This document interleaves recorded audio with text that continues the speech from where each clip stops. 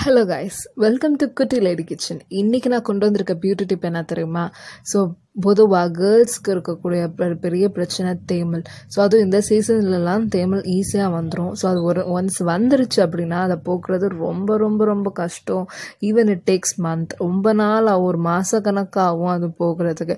But அது ஒரு வாரத்திலே போக்குறதுக்கு ஒரு ஈஸியான டிப், அதுவும் வீட்டிலே செஞ்சு நம்மளே சரி பண்ணிக்கக்கூடிய டிப் என்னன்னு பார்க்கலாமா? ஸோ அதுக்கு முன்னாடி தேமல் வந்தவங்க கண்ட சோப்பு மாற்றி போடாதீங்க, ஏன்னா தேமல் இன்னும் ஆயிரும். ஸோ அதனால் நீ யூஸ் பண்ணுற சோப்பே போடுங்க, இதுக்காக சோப் மாற்ற வேண்டாம், ஓகேவா? ஸோ அந்த டிப்ஸுக்கு தேவையான இன்க்ரீடியன்ஸ் என்ன தெரியுமா? புடலங்காய் தான். புடலங்காய் எடுத்துக்கோங்க. ஸோ அதை எடுத்துட்டு அரையாக வெட்டுங்க. ஏன்னா ஃபுல்லாக வெட்டிடாதீங்க, நடுப்பற விட்டு அரையாக மட்டும் வெட்டிட்டு அதுக்குள்ளே ஒரு ஒயிட் கலரில் இருக்கும்ல, அந்த என்ன சொல்கிறது சதை மாதிரி இருக்குல்ல, அதெல்லாம் நல்லா வெளியே எடுத்துருங்க.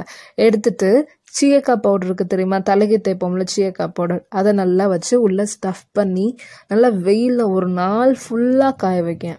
நல்லா காய்ச்சிரும். ஒரு நாள் ஃபுல்லாக வச்சிங்கன்னா நல்லா வெயில் அடிக்கிற இடமா பார்த்து வச்சு ஒரு நாள் ஃபுல்லாக காய்ச்சதுக்கு அப்புறமேட்டு அடுத்த நாள் எடுத்து மிக்சியில் நல்லா போட்டு கிரைண்ட் பண்ணுங்கள்.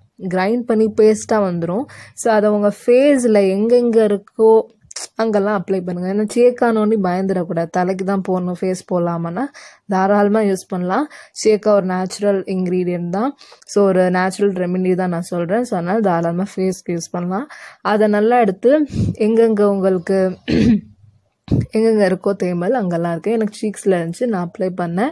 ஸோ அதனால் அந்த மாதிரி எங்கெங்கே தேமல் இருக்கோ அங்கெல்லாம் நல்லா அப்ளை பண்ணிட்டு நல்லா 1 hour நல்லா அது ட்ரை ஆகட்டும். ஸோ 1 hour நல்லா தாராளமாக விடுங்க. 1 hour நல்லா ட்ரை ஆனதுக்கப்புறம் நல்லா வார்ம் வாட்டர் வச்சு நல்லா குளிங்க.